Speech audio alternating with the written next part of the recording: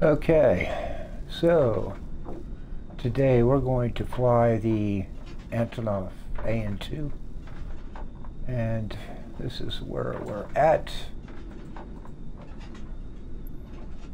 Really don't want the radio, do we?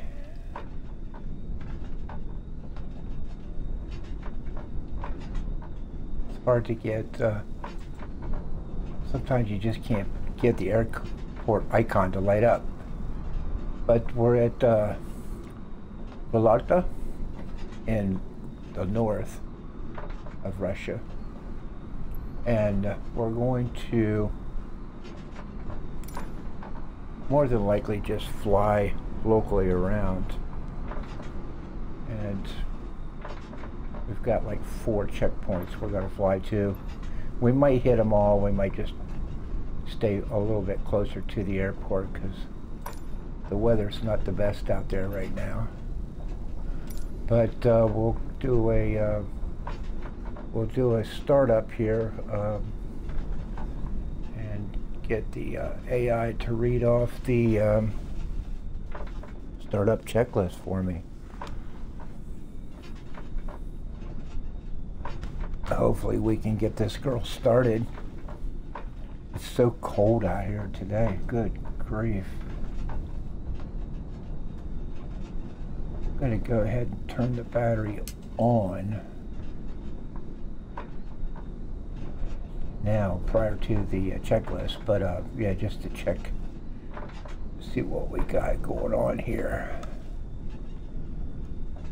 Controls outside are just banging against each other. It's so windy. Okay, Jesse, if you want, go ahead and start.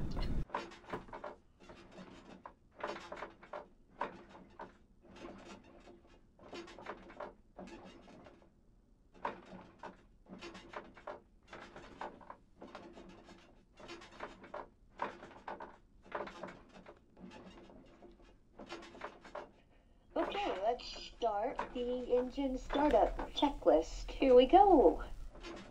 Battery switch on. It's on. Comm switches on.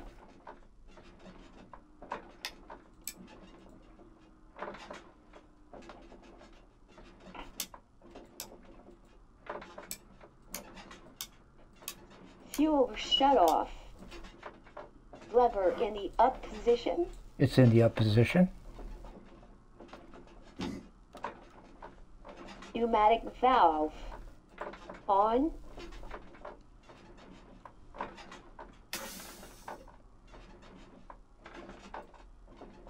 Fuel selector switch in the up position. It's in the up position.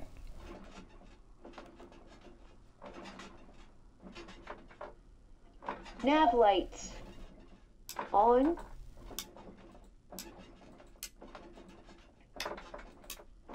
They're on. Anti-fire switch on. That is the second row, 4th switch. It's on.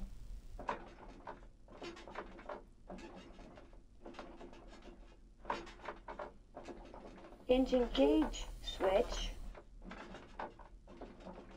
4th switch right of the battery. It's on. Propeller to high. It's high. Mixture back. It's back. Fuel pump handle. Pump 12 pumps. It's already been primed.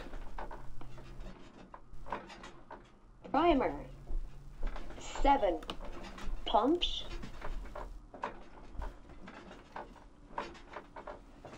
It's been pumped.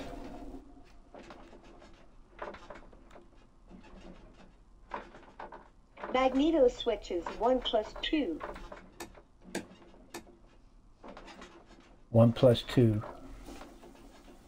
Start engine master switch in the on position. It's on.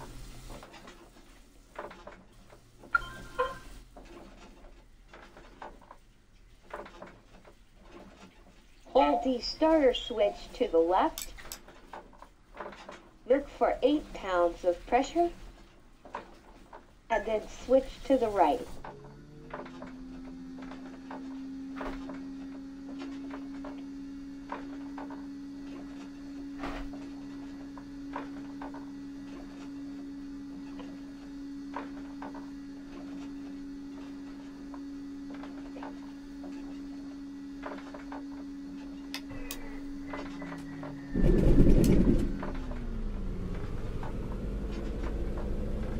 Master switch in the off position. Alternator switch on. Left of the battery switch. It's on.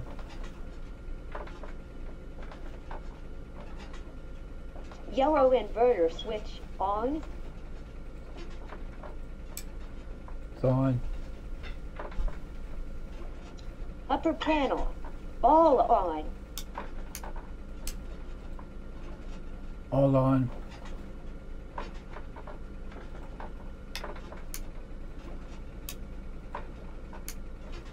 Nav lights all on.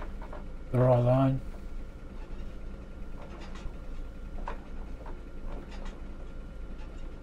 Cow flaps adjusted as needed. They're all set. And that's the end of the startup checklist. Let's go fly it.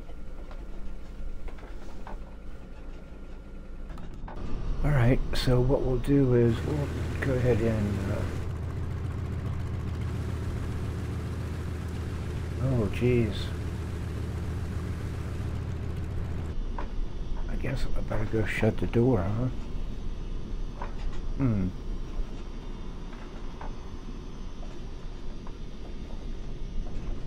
You gotta sneak all the way back here flat against this door just to see the handle. There it is. There we go. Let's get back up front.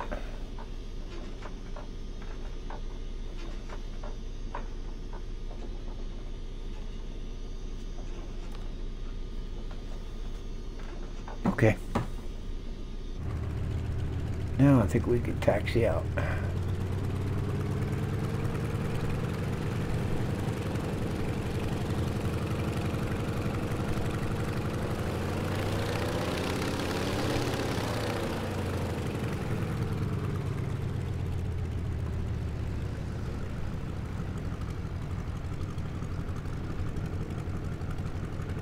Oh boy, it's slippery. Good grief.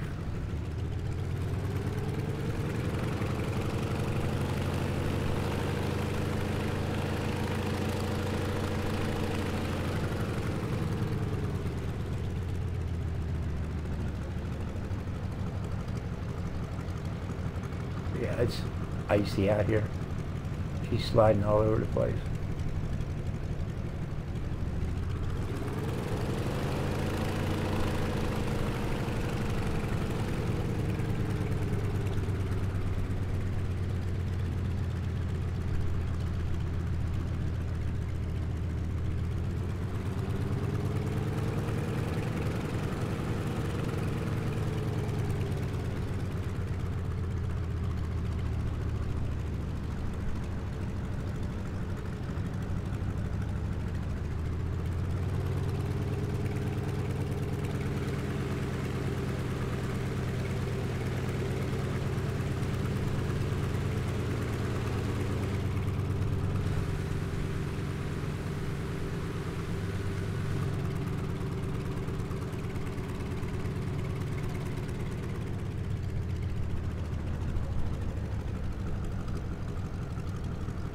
So this is going to be an interesting takeoff. Number one, because there's ice. And two, we got some good wind out here, as you can see, coming from our left side. So I want to get up. I want to get lined up really nice here. And I think I'm going to leave the tail skid unlocked, just so I got a little bit more control. Okay, we'll put one notch of flaps in. And here we go.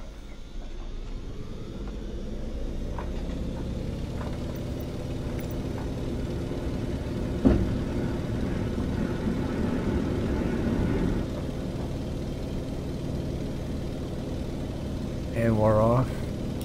We got positive rate of climb. So we dumped the flaps already and we're trimming. And let's narrow the map down a little bit here.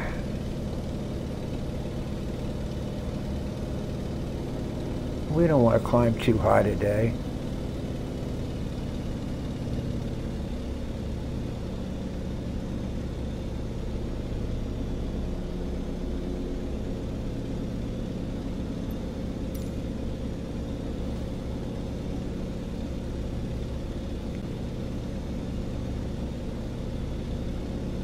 See if we can get her trimmed down a little bit.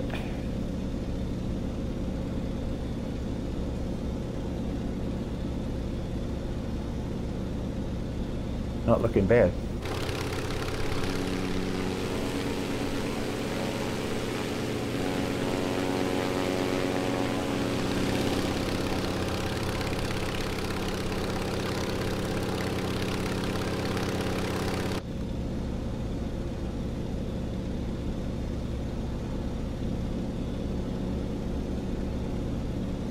Wind is wanting to push the nose up right now.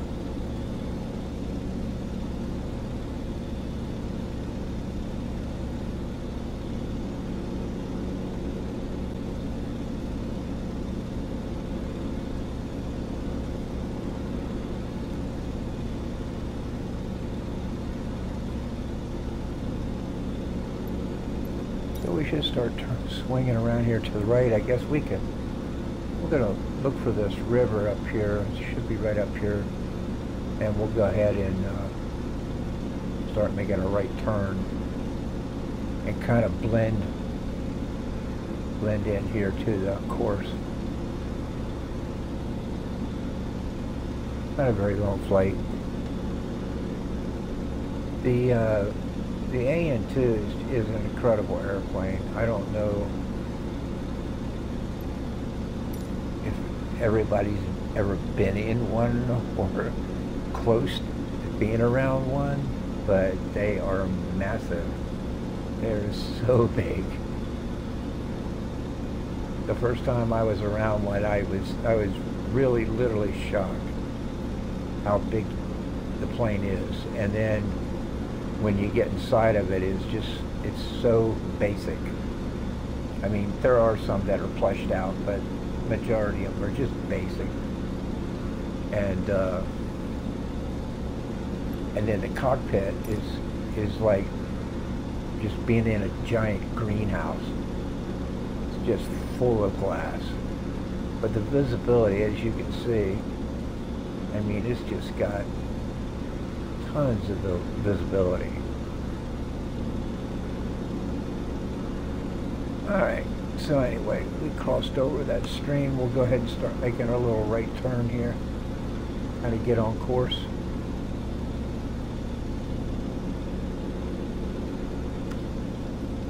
But the AN-2, it was utilized for so many things in Russia and other countries over in the eastern part of Europe. It was used for a lot of agriculture, crop dusting, you know, hauling equipment around. So many purposes for this airplane because of what it could do. I mean, it's just rugged. And then, of course, the military had it, and they used them to haul troops, mainly. It didn't have any kind of access doors that you could throw, you know, equipment in, heavy equipment in. So it was basically a troop carrier, especially paratroops. It was a great plane to jump out of because of the speed. The jump, you know, from what I understand, the parachuters that used to love to jump out of these loved it because it was it wasn't a bullet going across the sky and they just get blown out the back end. So they really did enjoy jumping out of this plane. But there is still hundreds and hundreds of these over in Europe. Just a lot of them. But there's a lot of them that aren't flying. They're there, but they're not flyable. And then, from what I understand, the Soviet military was going to utilize the AN-2 as a drone, a pilotless aircraft, because they were so expendable right now, because they got so many of them. They thought they could just go ahead and drone them up, fly them as a drone, deliver explosives with it, crash it, whatever. I don't know if that ever occurred or not. I was never able to verify that. I haven't heard any stories of AN-2s being, you know, crashed on purpose with explosives in them, so I don't know. But would I buy one of these? Yes, I would. I would love to have one of these. Absolutely love it. Whoops, wrong way. What am I doing? These two guys, yeah, we want those.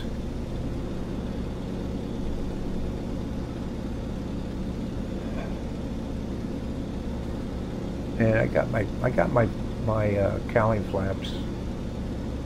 They're kind of halfway open right now, and then the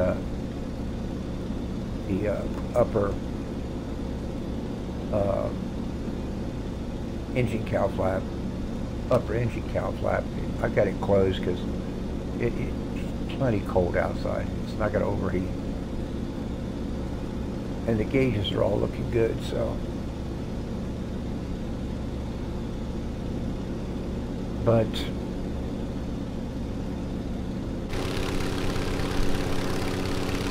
and as you can see, you can utilize skis. You can put floats on them. Of course, wheels.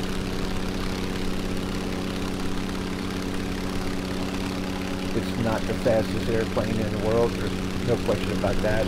But this plane will fly super, super slow. I mean, you could put all the flaps down, and then right around 40 knots, the forward slats will start kicking in on the leading edge of the wing, so it gives you a little bit more stall capability. But you could just fly this thing creeping above the ground with full flaps on it. It's incredible how slow it will fly.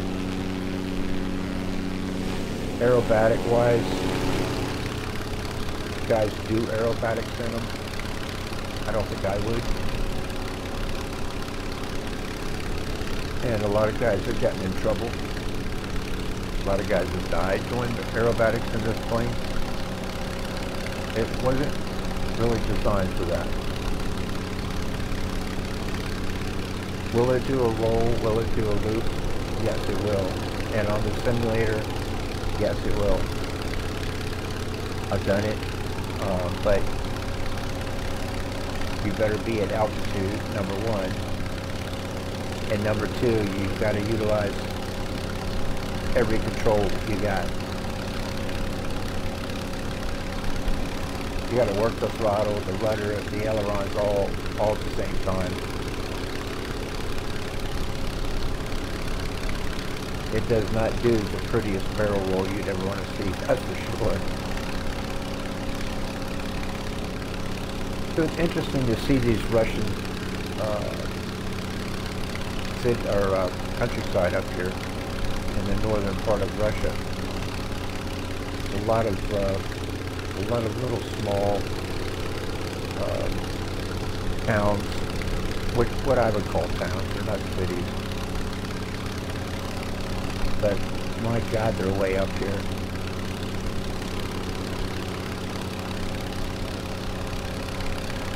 I'm really having kind of counter the wind up here. It's really blowing. It's going to be interesting landing.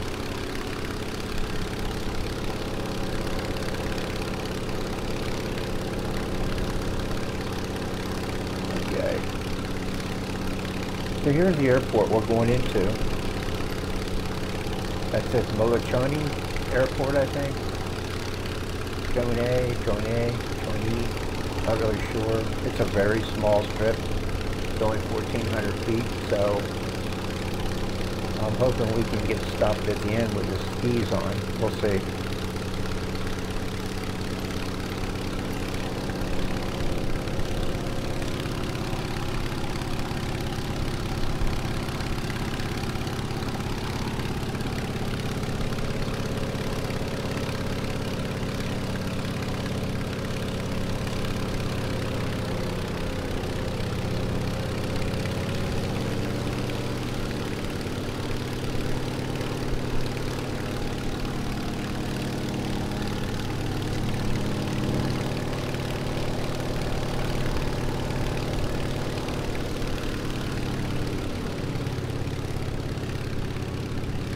And there she is, right down there off my right wingtip.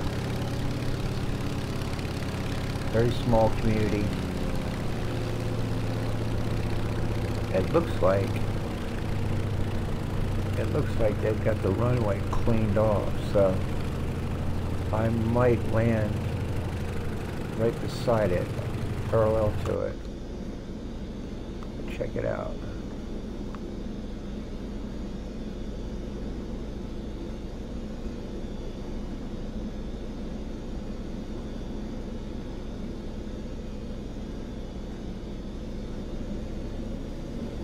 Alright, we'll start bringing our flaps in.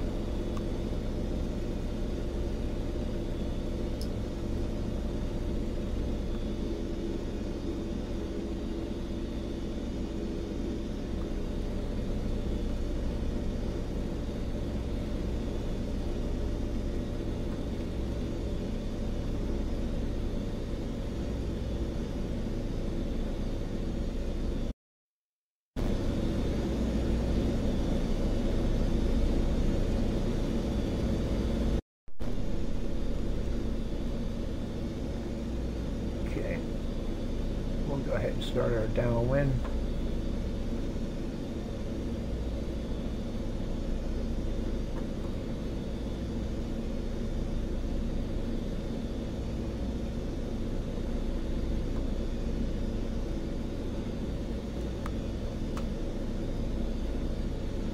And I really got blown over. Wow, I didn't plan for that very well. But we'll dial it in here. Yeah, that wind kind of kicked me over a little too far.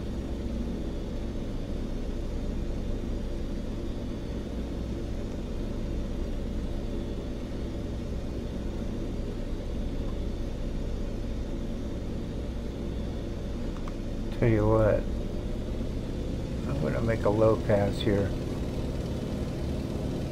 I think I might want to come in this direction. Take a look and see if he's got a windsock down here.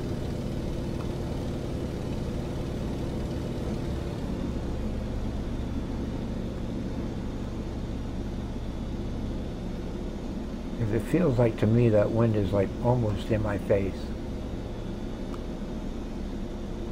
See what we got.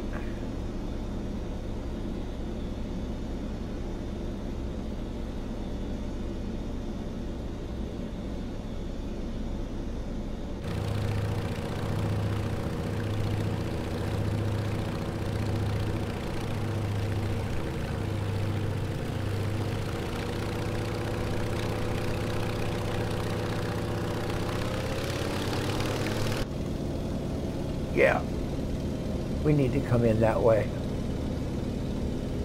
The opposite way I was planning on coming in. Because that wind is just quartering coming down the active.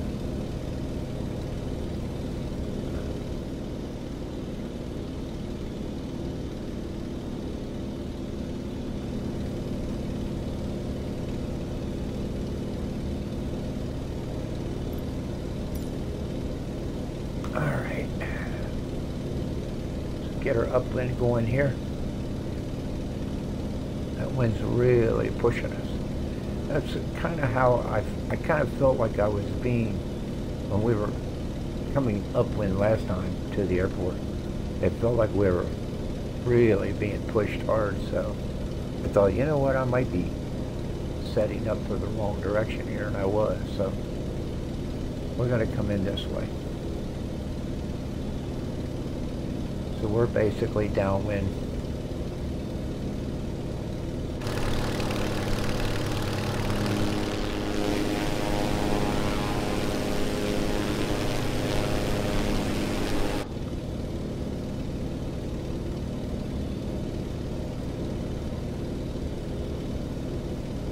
And let's see, we'll put some more flap in.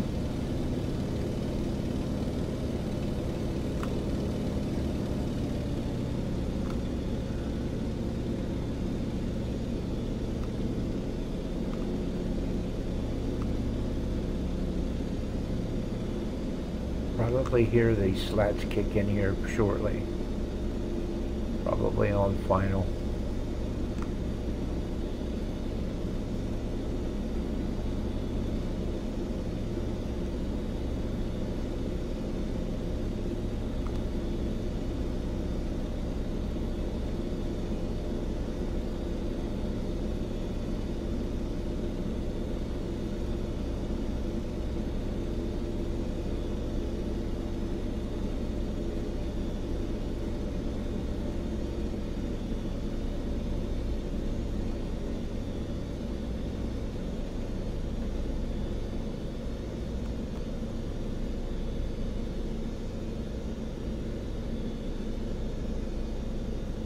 Well, I have totally lost it. Lost the airport. I lost it. Wow.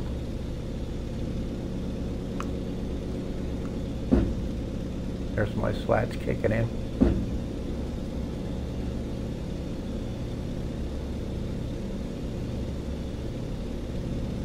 I wanted to try to get as low as I could for the approach, but I got myself too low, and then the wind blew me down a lot farther downwind than I wanted to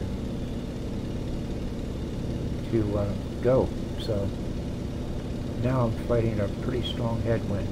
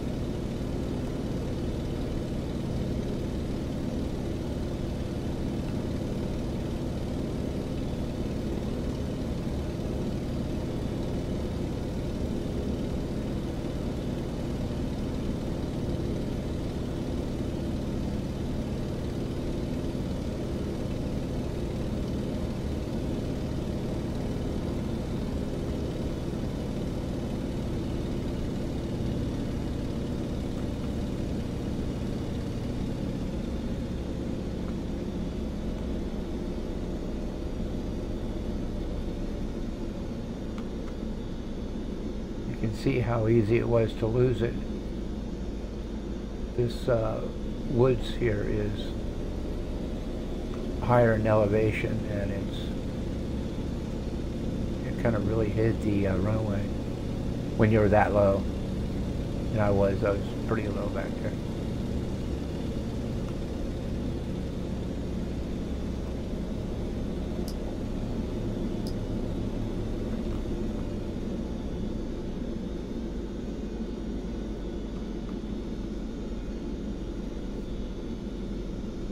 So I'm going to put it down to the right of the runway because of the skis.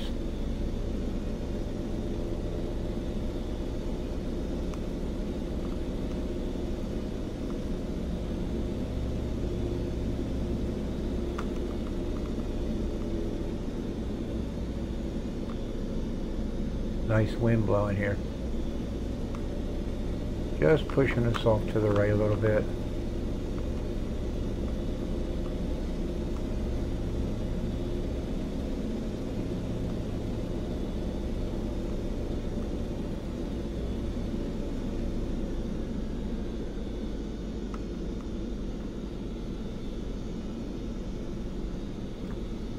Yep, just coming off the left a little bit. It's not bad. Anyway, it's a pretty cool looking airport. Oop, that was a heck of a bounce. Wasn't too bad, but...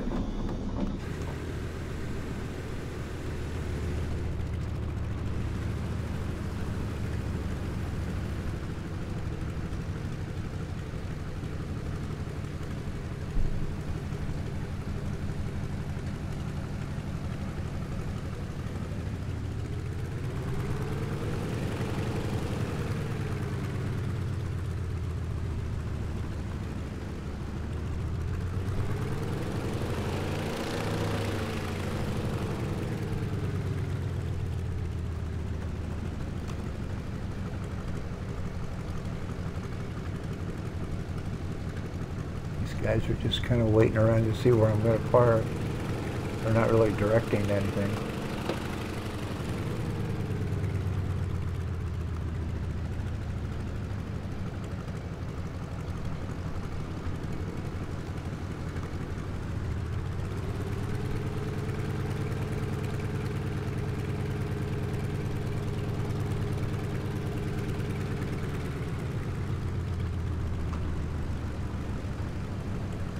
There we go. Alright, bring all of our flaps up.